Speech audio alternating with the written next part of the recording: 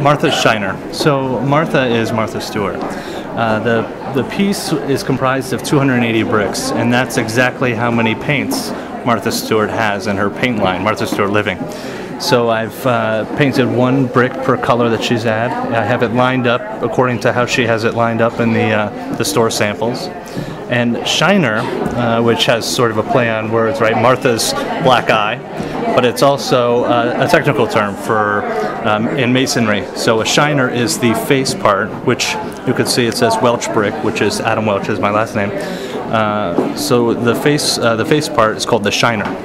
And what you see, the concave area where it says Welch brick is called a frog. So that would be the side where the mortar would hold in.